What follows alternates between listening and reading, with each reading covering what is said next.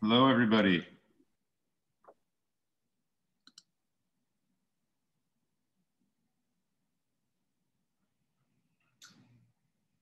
Good to see everyone.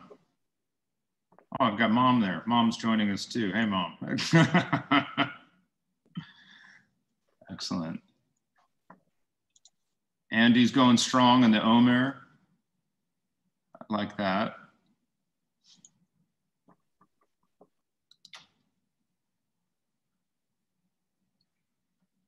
Dan, where are you? You're at home right now, or is this in the office, or where are you? I am at home.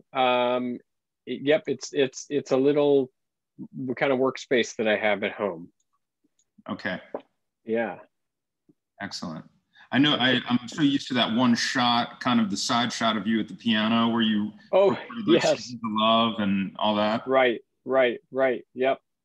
That's our living room, kind of main hub area where when I'm doing a program there, it's like, okay, kids, you go into another room and stay there for an hour or two. Exactly. Unless you get them on the video with you. Exactly, right. Then they're working. Excellent. Well, let's give maybe just a minute or two before we'll officially kick it off. It's good to see everybody.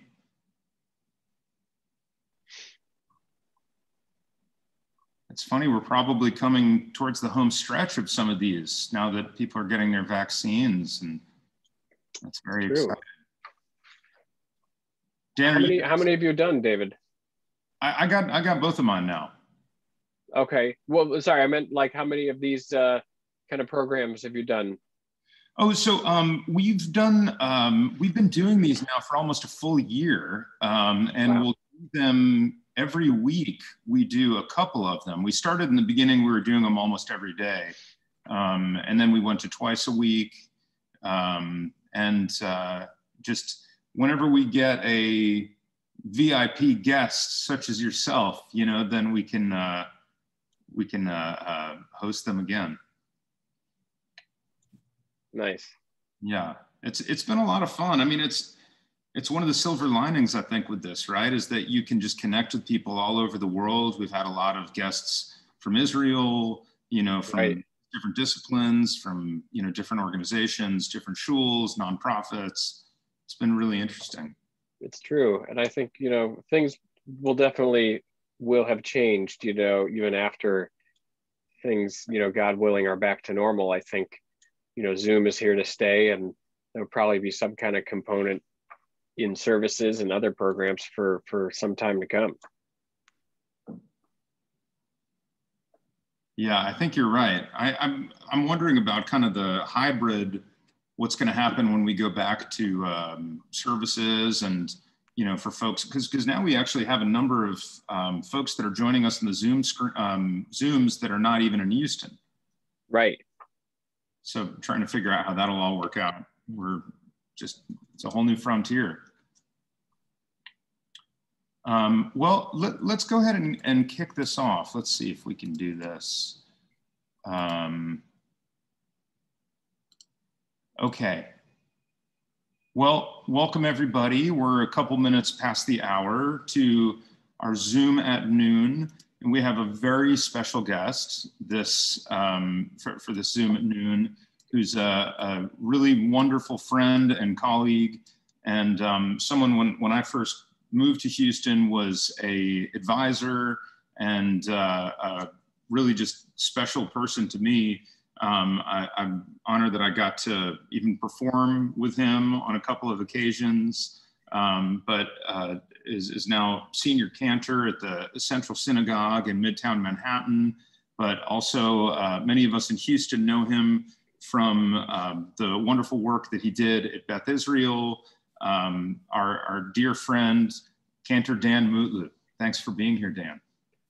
Thank you, and thank you, and right back at you, David. I mean, have so much admiration and respect for you, and have cherished the times we've been able to do programs together, and jumped at the chance to speak with you today.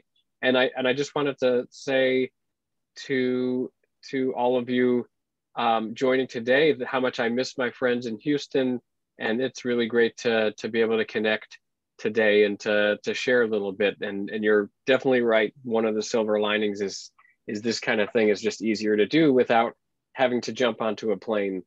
So thank you for having me. Yeah, it's a thrill. It really is.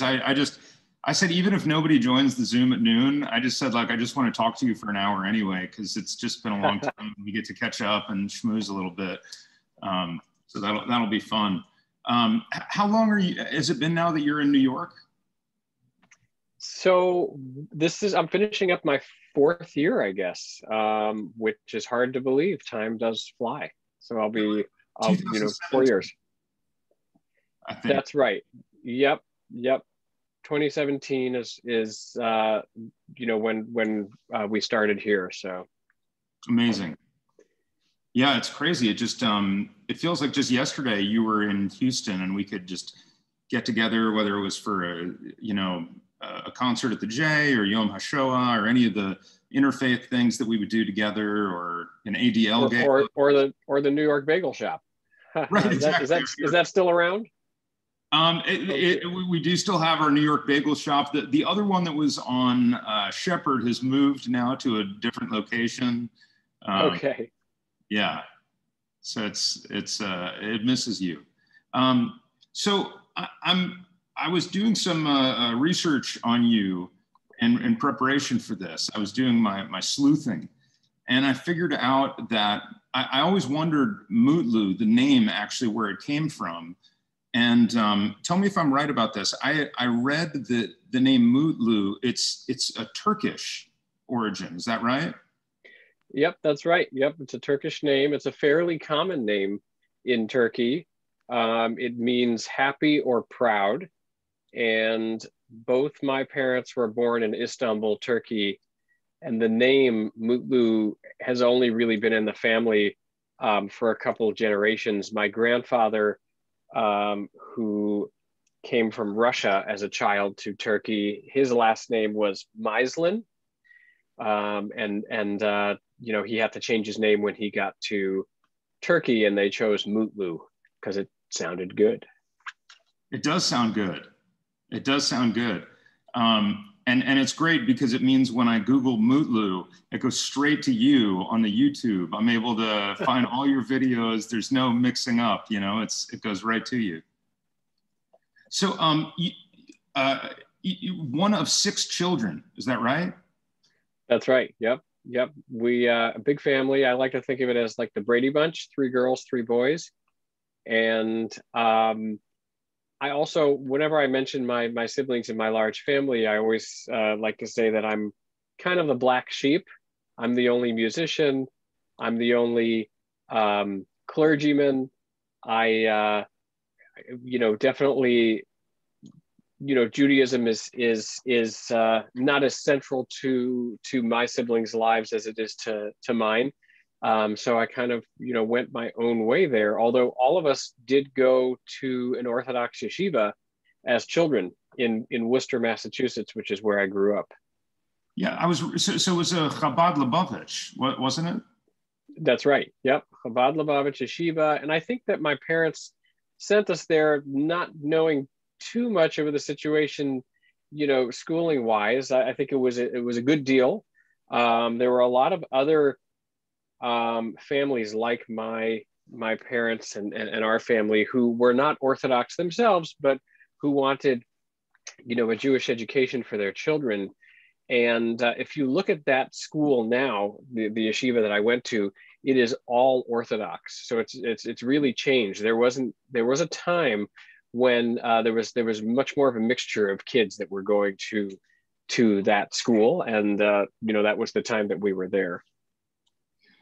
So I've always wondered, I mean, the few times that I'd spent a Shabbos at a Chabad house, there's so much singing that goes on. It's such a big part of what goes on. They would have the Rebbe's Tish on Friday night where, you're up until all hours of the night. It was almost like you were begging to bench, because it's like so much Zmiros were going on. Was that the same thing for you? Was that your exposure to music came through that? For sure that, I'm a cantor today because of my experience at the Chabad Lubavitch school. Not only because of that, but that laid a very important foundation, not only musically, but Jewishly, and also being steeped in Jewish text and studying Torah and all of that. There wasn't a cantor per se in that shul. There was a gentleman who, wasn't trained musically, but I think he had kind of the loudest voice. So he would lead the davening. And then we had another rabbi who actually played guitar. And sometimes he would there would be assemblies with all the children, and he would sing songs with us, and a lot of kind of Mashiach songs. And I'm really grateful for my Chabad background, because I feel like it gives me a unique perspective, as a Reform Jew, especially when it comes to studying text and interpreting Torah. But definitely, there was music. We davened every day as part of our routine, and it forged a very strong sense of and worth in communal singing as a child. So even though when I went to high school, I went to a secular high school and did not have any contact with a Jewish school and a Jewish community, I went right away to find a musical community because I had been missing that from my yeshiva days. Yeah, I wanted to ask you about this because you and I share this, and I never knew this about you, that, I had a similar thing. I went to a Hebrew school up until 7th grade. And I think for you, it was 8th grade, you were in the yeshiva. And then all of a sudden, it was like getting dropped off in the secular world where, you were used to davening Shachris every morning at the start of school. It was everything was done. You had all your Judaics together with the, regular math and English and whatever else. But then all of a sudden you get dropped off in the secular education. Was that a shock for you? 100%. I mean, the way you're describing is completely right. It's like you're dropped into a bath, a very cold bath, because it's so different. And not only is it different in terms of the kids who are there, but it's different in that you don't have that kind of specifically Jewish community that you've been with throughout your schooling. It was interesting because in Worcester they had a high school for girls, but they didn't have a program for boys. And I always wondered, like, what did the Orthodox boys do? Where did they go? And I think that they were farmed out to different schools, maybe in Connecticut or something like that. But it was pretty shocking, culturally, religiously, all of those things. And I really feel that music helped me kind of focus on those things that were important to me, back at the yeshiva. And it wasn't until later that I kind of fused the two worlds, of music and Judaism from my youth to find, becoming a chazan. Yeah, I so identify with you in that. I mean, it was pretty amazing actually, because I've been, we've been friends for years now, but I don't think I ever realized there were so many similarities. You and I also both wanted to get into computer programming, but there was no computer programming to be had. So we wound up getting into music more. Did that happen to you too? You did, yeah. I was gonna get into computer programming, but I think I was kind of like a C student. You know, it wouldn't have really worked out that well for me.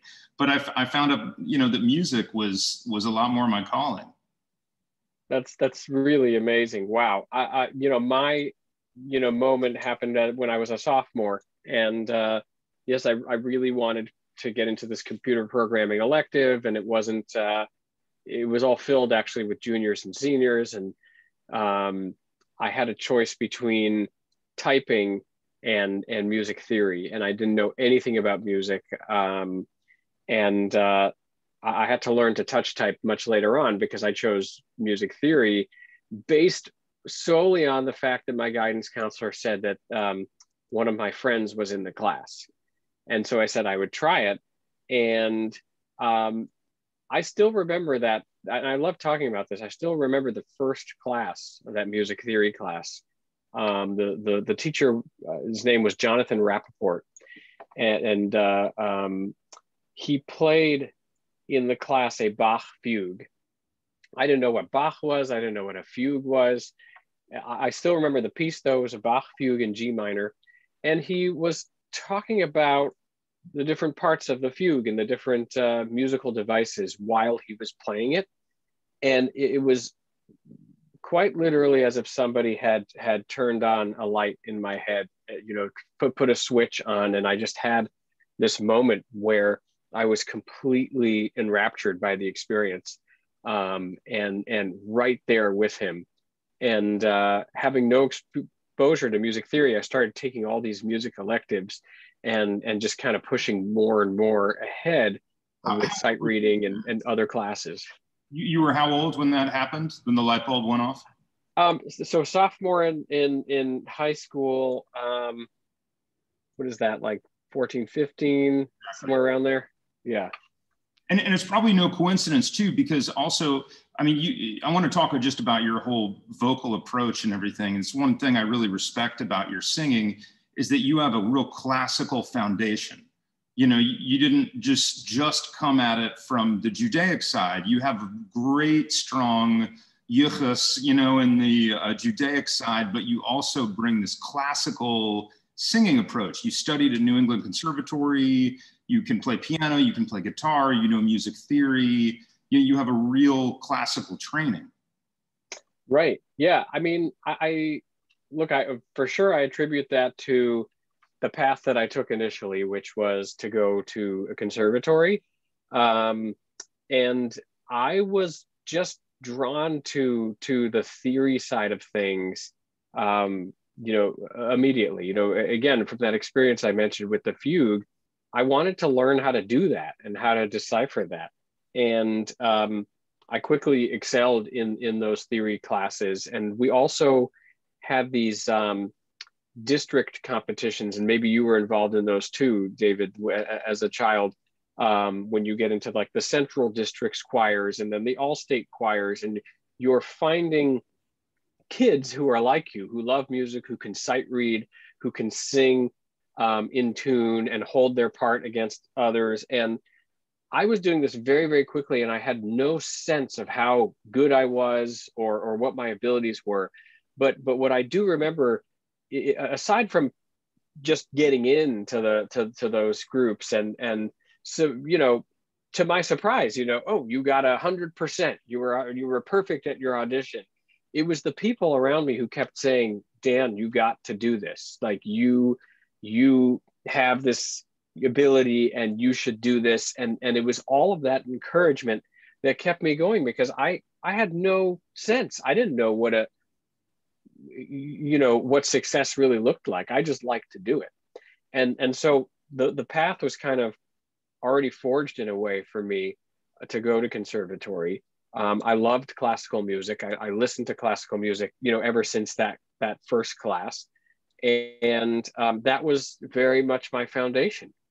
And it wasn't till, you know, after conservatory, and I'll stop for a second, but that I realized that there's this whole other side to being a cantor aside from the classical foundation.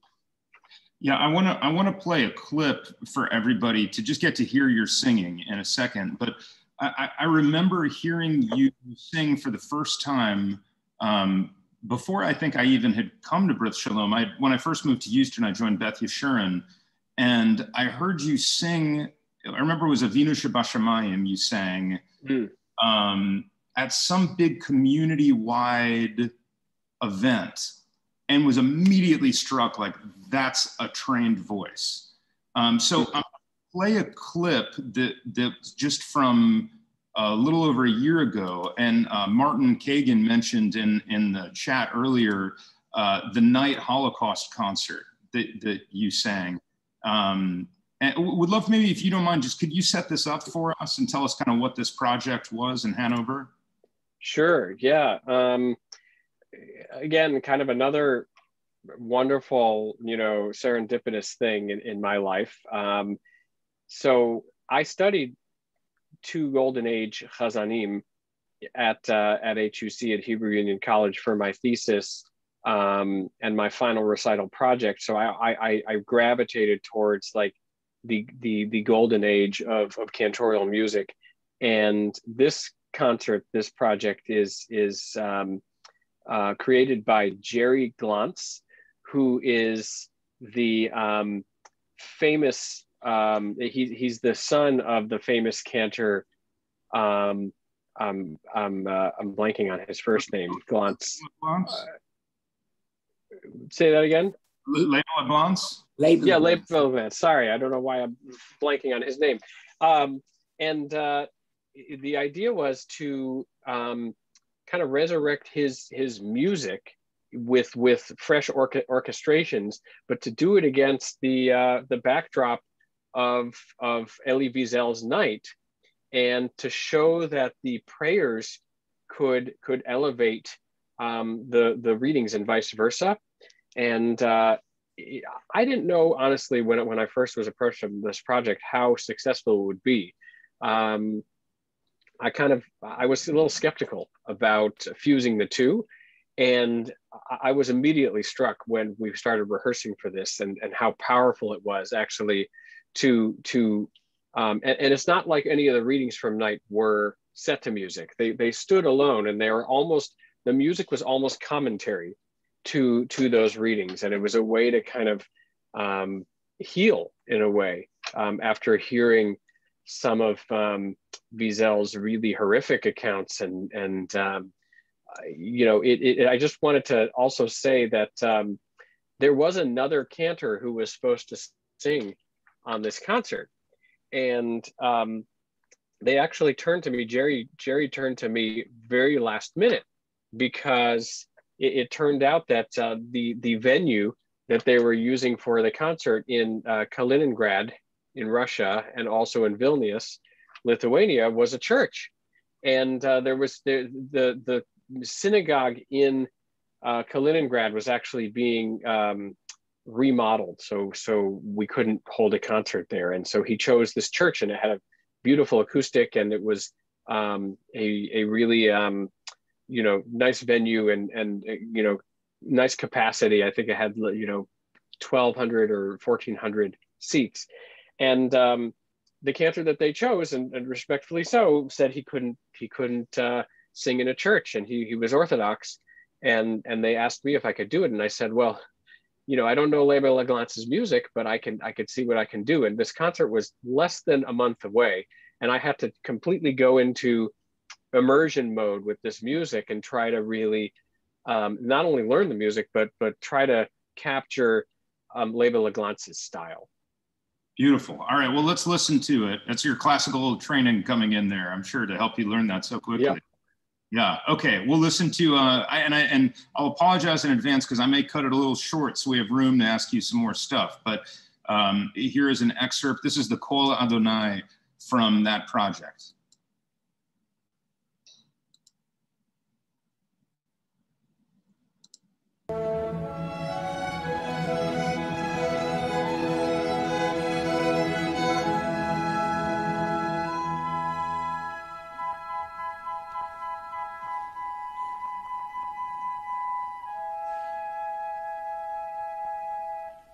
Con la voce forte la voce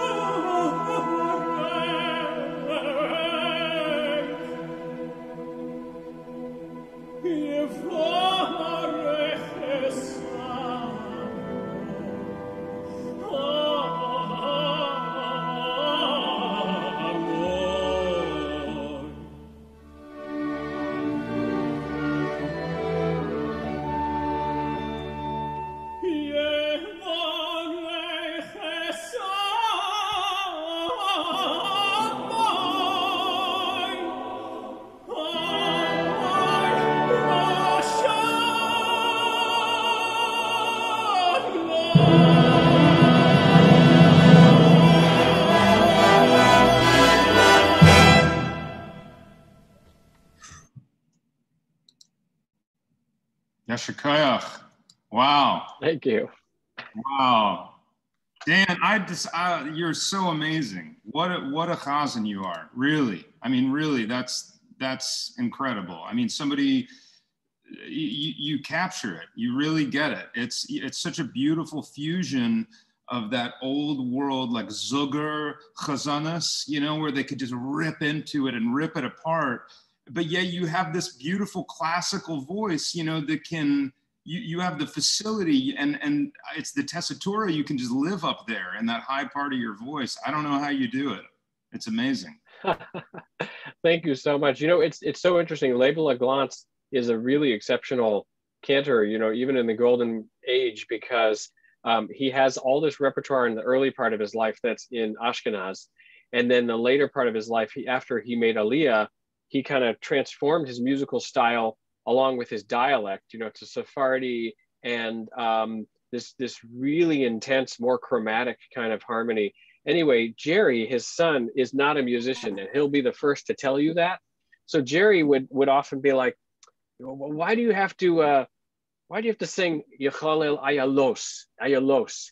And I said, Jerry, that's how your dad sang it. You know, I want to sing it how your dad sang it, you know, because that's what this is all about. You know, it's trying to not only pay respect to him, but to try to recreate as much as we can that experience, you know, and that magic of the golden age. It's so true. At the start of COVID, I did a series on the golden age cantors on Zoom, and each session we'd spend about an hour. We'd talk about maybe, you know, 4 or 5 different chazanim from the golden age, and we did a whole thing on Label La Glance.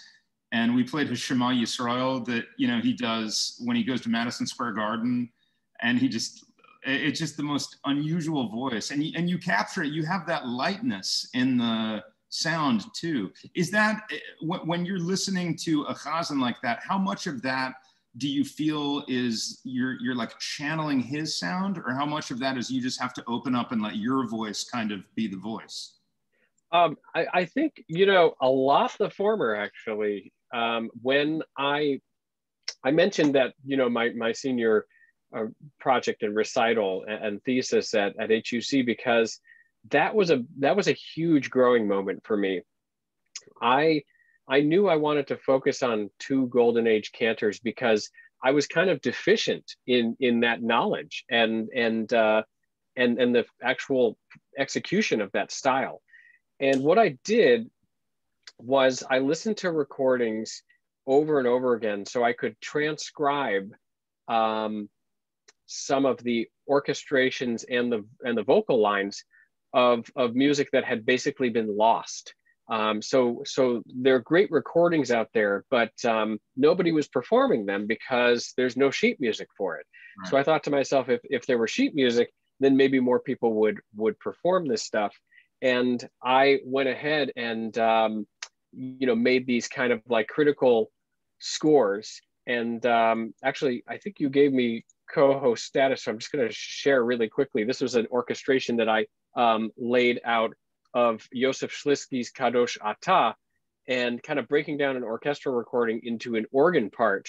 But what I tried to do was match his vocal style as much as possible. And you'll see all these crazy grace notes and things. And by doing that and listening over and over again, I was able to internalize the style and know, okay, that's the Shlisky signature move versus like a Label La Glance signature move versus a David Reutman signature move. And the more you can kind of be confident that you're kind of replicating their style, the easier it became. You know, like you said, you just kind of open up, trust your technique, and you know, channel the cantor as much as you can. So I want to swing the pendulum all the way in the other direction now, because that's your golden age chazanas, your Zuger, like that's your Sirota and Kvarten and Label La Glance and all these guys, which you do so beautifully. But if it's sort of like, you know, we just finished Pesach, so it's like the Seder, like that would have been enough for us if you could only do that, right? But you don't only do that. You also play guitar and you arrange, like the big thing, of course, and forgive me because we have to talk about it for a few minutes, of course, being in Houston, the Beatles services that you would do at Israel. Everybody and their brother would have to go and hear Dan Mutlu do the Beatles Friday night service at Beth Israel. Talk to us about that. Where does that come from? Did you think this up? Did you orchestrate this? Give us a little background. Yeah. So if we're talking about the pendulums, right? Like on one side is my classical, um, upbringing. Maybe it's kind of naturally where I would go anyway. And then discovering Chazanut and applying kind of like a scientific method to it, a very mathematical approach was all in line with stuff I've done before. But the other side, which is the folk side, the pop side, um, I have to say that I owe all of the credit to my wife Nina, who herself is a folk musician and grew up listening to folk music and playing folk music in colonial Williamsburg, Virginia, with her mom in the taverns, and she has a sixth sense about folk music. And as a classically trained singer and musician, I didn't get folk music, before I knew her, and it took a very long time for me to really get it because it's such a different um, mindset. It's a different technique. Everything is different, from the way that you pronounce the vowels and the consonants to the way you end phrases, and so I only got good at that because of her, kind of um, exceptional ear and nudging me in the right direction. As far as the Beatles Shabbats go, it was my first pulpit in Rye, New York, where I had a little tefillah band of all volunteers from the congregation, and there were a married couple, two people in the band in particular, who had been doing this thing at the congregation for a while, playing in the band, and they loved these rock Shabbats. They had a real thing for them, and most of their rock repertoire was these rewritten Beatles songs, to Adon Olam or to Mi Chamocha, Twist and Shout, so on and so forth. And the the rabbi there in Rye was not really that thrilled about it, so we could only ever do like a little bit at a time. And when I got to Houston, I wanted to give them credit for the idea, so I actually brought them to Houston many times to actually play in the band. And I said, let's do a complete Beatles Shabbat service. Like, we're completely unhinged. Every tune will be a Beatles tune. We'll write some new ones. We'll write some new text and all of that. And that's really how it happened. But if it weren't for my wife's ear and kind of guiding me in the right direction with how to actually sing the pop stuff, I would have never been able to pull it off with any kind of authenticity or making it seem like it was a realistic pop sound. So you and Nina have three delightful kids. How old are the kids now? Oh my gosh, it's like they're moving targets. Let's see. We got 11, who's almost 12, and his bar mitzvah is in a year. That's Saya. Dory Sue is now 8, and Jake is 6. So I want to share with everybody, if you'll let me, Dan, is the video that you posted with the whole Mutlu crew, with this Peace Will Come, which I just think is the most delicious YouTube video that there must be by any cantor ever, like is this. So I just have to play this for everybody. If you want to get a little glimpse into Cantor Mutlu's life, this is a great video to do it. All right, here we go. Even the name is great, the Mutlus. It's just, I would buy that record.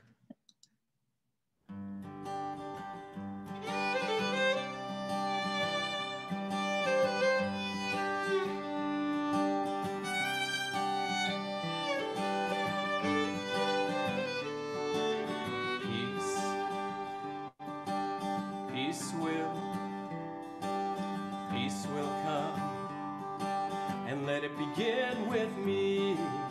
We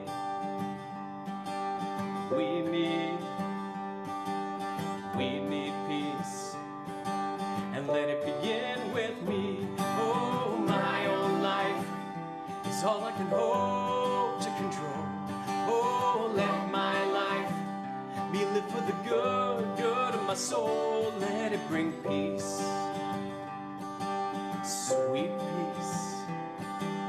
Peace will come, and let it begin with me. Oh, peace will come. Oh, peace will come. Oh, peace will come, and let it begin with me. Oh, peace will come. Oh, peace will come. Oh, peace will come, and let it begin with me.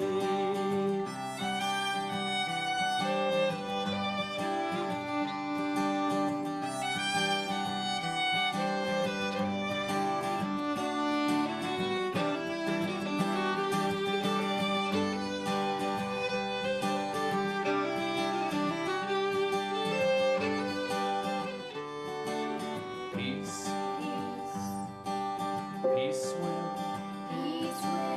peace will come, and let it begin with me. We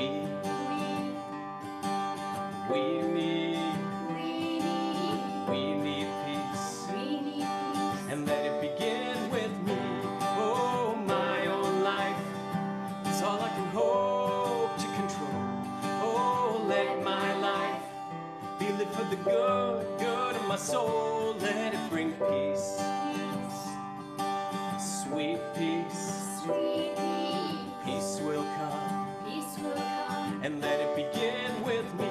Oh, peace will come. Oh, peace will come. Oh, peace will come, and let it begin with me. Oh, peace will come. Oh, peace will come. Oh, peace will come, and let it begin with me. With me. With me.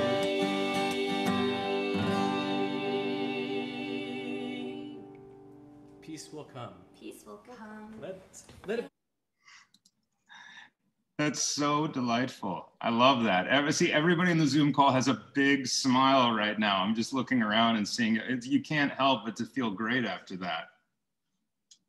How many takes did that require for you to get everybody to stand and, you know, do it all? So that was actually recorded live, and that was part of our we did the Coffee with Clergy program, and I think how many did our family do? 8 or 9, and it was truly a pandemic venture and undertaking. We did, I guess there was 8 live shows, and the rehearsal and the prep that goes into them is incredible. But what was more incredible was the willingness of our kids to be a part of it. I mean, they really loved it, and we kind of took advantage of the fact that we were all home, and there was this big need in the community for content. You know, most people were home and they didn't have anything going on around noon. Things are different now. People can go out, people are getting vaccinated. And there's a lot more programming too out there, but we saw it as like really serving a particular need in the community. So I knew this would happen. I know I'm going to wind up having a million more questions than I have time with you to ask them. So I'm just going to say, for everybody on the Zoom call, in the next few minutes, I'm going to open it up for people to chime in with their questions. So get your questions ready. I want to talk to you, Dan, for a minute, just about your work now as an educator also, because you've now really come full circle, and you were talking about your own training at NEC and then going to Hebrew Union College. So you're now on the faculty at the Debbie Friedman School of Sacred Music. You teach and give back and train other cantors. How did that first come about? Were you approached by them? Was this something you sought out and had an interest in yourself? Yeah, so I actually got to do this very early on. Again, it was a stroke of great luck, and also having the right connections, I would say. There's a gentleman, his name is Ralph Seelig, and he's a real expert on German classical reform music. And we met early on in my cantorial training. And, I recorded an album with him, again in Ashkenaz with all of this stuff. And he was the one who kept on saying, you should teach at HUC, you should teach at HUC. So in 2011, he asked the then director of the School of Sacred Music, Bruce Rubin, if he would give me a shot at teaching. And he said, Dan Mutlu, the guy who would wear his baseball cap all the time at school, and Ralph's like, yeah, that guy, you got to give him a chance to teach. And he gave me a chance, and it was kind of like all over again at school, like you said, going full circle, where I'd been given a chance, and I was really encouraged, and so I put everything I had into it, and I started teaching. And even after I went to Houston, I continued to teach through the certification program, with mainly online teaching before Zoom was really a big hit, and coming into New York a few times a year for the in-person stuff. And I knew that when I got back to New York from Houston, one of the things I wanted to get into right away was teaching again, because I really, really love to teach. I think it's important. I think that it's critical to demystify Chazanut in particular and cantorial arts to students, because you can learn it, and I think for a lot of students, it just feels like this great mystery that they'll never be able to acquire, or achieve. And part of my mission is to, bring that to people and show them that they can do it as well. It must be wild for you, because I mean, you're a young guy, and to have graduated HUC, I mean, not too long ago, there must be folks on the faculty there that were on the faculty when you were a student. Oh, 100%. Yep. I mean, absolutely. Is it weird dynamics? Is it like, do they still view you as a student in a way and pinch your cheeks kind of thing? Amazingly, no. It's like, it's the amount of respect that I feel on their end is really, like, I'm so grateful for it, because, and I mean, they always were wonderful faculty. It's just, when I was a student, I was running around like a headless chicken, like between choir jobs and my weekend pulpit and school and other things. And I was telling a student this actually today. I said, in many ways, you're going to be busier now as a student than you are when you get a full-time job, because at least you'll be able to consolidate all your energy into one place. Whereas a student, you're a full-time student, and you have all these other things going on trying to make ends meet. And they were just always respectful and wonderful. And I still feel like, amazed at how easily and quickly it was for me to become kind of one with the faculty. Yeah, deservedly so too, Dan. I mean, I not a lot of people on this call probably know this, but when I first got to Houston, you were one of the first people I just looked up and called. And we just, because I knew you were a cantor in town and you were well respected, and I just didn't know anybody in town. This is long before I set foot in Brit Shalom. And I just called you up and said, hey, I want to do some Jewish concerts in Houston. Who do I call? What do I do? And you introduced me then to Marilyn Hassett at the J, and I started doing concerts there. And then from there, when it was time, to step into the role at Brit Shalom, you were the person I called to, ask your advice and how do I go through this? And so you always had that generous spirit of helping people on their path. A lot of cantors, sometimes deservedly, sometimes not deservedly, have a reputation of kind of having big egos and, big personalities, but that's not you. You're just this really down-to-earth guy. And I think you're the best. I'm a huge facet of Dan Mutlu. I'll come and listen to you daven any day of the week. I'm a big fan. Dave, thank you so much. And I really appreciate that. And I remember our first meeting, I had great respect for where you came from and your training and background. And I was so excited, for the city of Houston that somebody as talented as you were you know, just kind of getting started in the Jewish world there, and you know, it was a mutual feeling. Well, thanks. Your check's in the mail for that. So I promised I'd open it up if anybody has any questions in particular. Now is your chance for Dan Mutlu of the Mutlus. He is here live on the Zoom call. Charles, I see you want to come off mute and ask your question. Sorry, Charles, you're on mute. You have to unmute if you want to hop in. Sorry.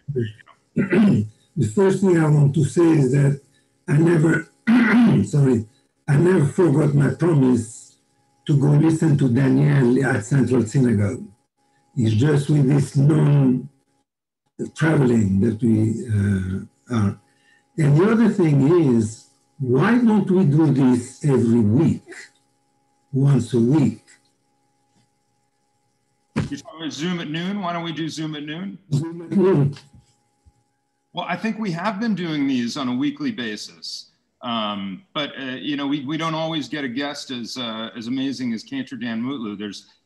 They don't grow on trees. Also. Cantor Mutlu, this is Hannah. This is Hannah Martin, and I want to say thank you for every night that you were at Beth Israel. I enjoyed your immensely. Now I click in at 5 o'clock and hear you at Central Synagogue. So again, thank you for the richness of your voice, and thank you for the richness of your synagogue. But to David Krohn and to Cantor Mutlu, Beth Israel now has an opening. Cantor Star is leaving. So both of you are welcome to try out and come back. Good luck to both of you. I love you both.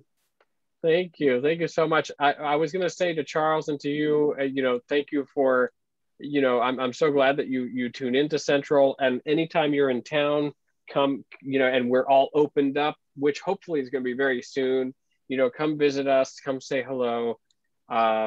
And I did see that Star Trumpeter is leaving Beth Israel. And I, you know, obviously there's a special place in my heart for Houston and especially Beth Israel. And I, you know, really wish them the best and hope they get the candidate they deserve. So, please. I just want to say I heard the night concert. I saw Martin also did. I've been listening to a lot of the Cantors Assembly, the song swaps. So I missed the last one. So I'm waiting for the recording with Karl Bach's daughter. And it was amazing. The concert was just spectacular. And I just wondered, so the mixture of folk and I see a lot of the more contemporary, younger cantors seem to be more educated in the Debbie Friedman style, which I love, okay, than the classic cantorial. Is that an issue today, or is it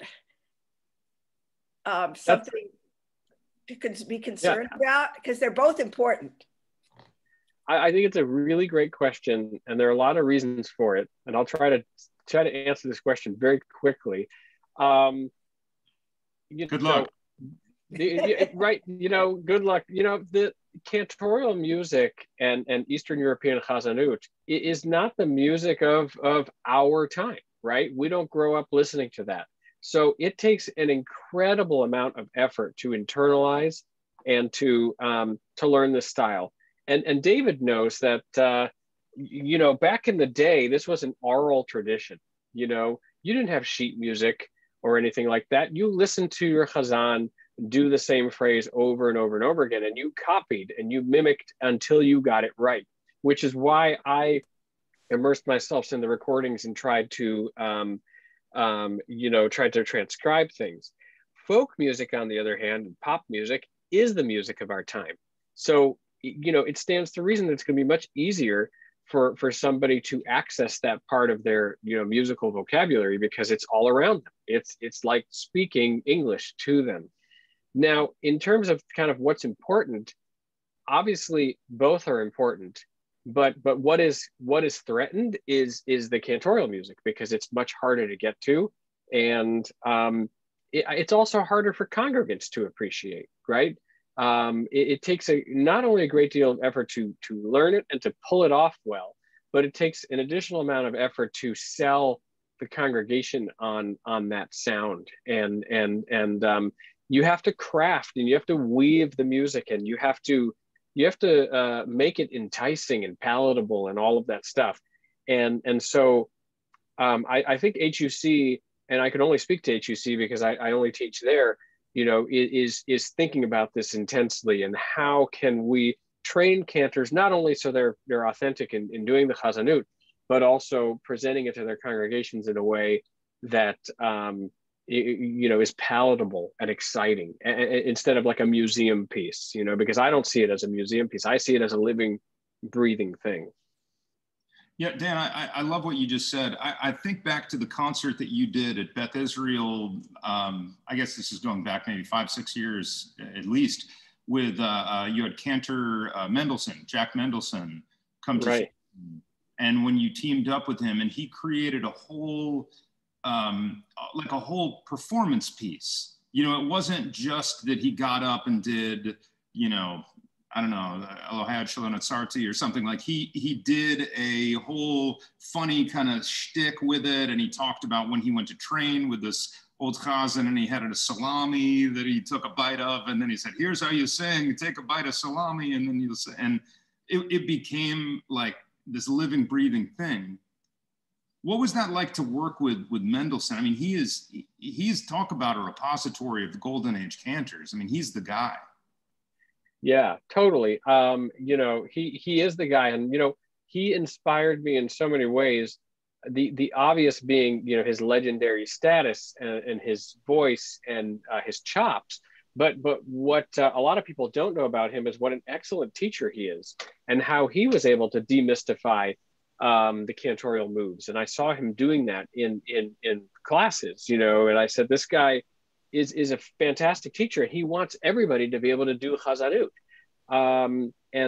So I remember vividly when I first started working with him, and then he was my cantorial coach, and you know, the respect he had for me and the encouragement he had for me was just you know, put me over the top, because, you know, he really is one of the greats. And you know, he still teaches at HUC. We still run into each other. And it was incredible working with him at Beth Israel. And his program that you mentioned, the Cantor's Couch, is really exactly that. Like, it's not only a look into his life and kind of set to a musical, but it's a way to bring chazanut again to the masses. You know, let's bring chazanut to people, because it is something so special that we can share with, you know, with Jews and non-Jews alike. I want to end up our hour together with just a little more of your voice, if I could.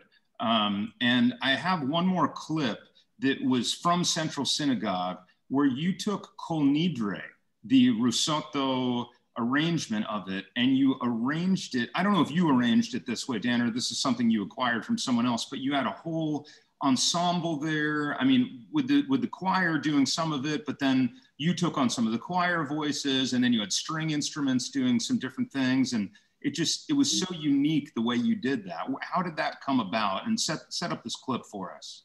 Sure. Well, all credit goes to our music director at Central Synagogue, Dave Strickland, who's an amazing guy and a really wonderful friend. Somebody I've known since graduating from HUC. And he's an incredible arranger, incredible musician. He really understands worship. And he arranged this, you know, the risotto for strings and choir and cello and all of that. And we just have a wonderful musical team at Central too, who can kind of make the magic happen. But this is our signature Kol Nidre for the holidays. It's you know, there's an just incredible feeling of respect and grandeur and just place in time and in space when you sing Kol Nidre at Central. You know, even last year with no congregants in the shul, we had pre-recorded folks taking out the Torahs from the Ark and holding the Torahs. It was just incredibly meaningful. So, but that's how this arrangement came to be. Excellent. Thank you, Dan. And I'll also just, because we'll wind up closing out with this clip, because I know you have to run here on the hour.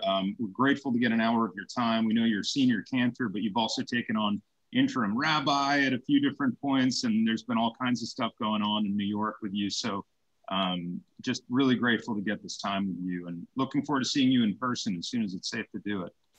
Absolutely, me too. And thank you for the time here, and so great to see my Houston friends here. Okay.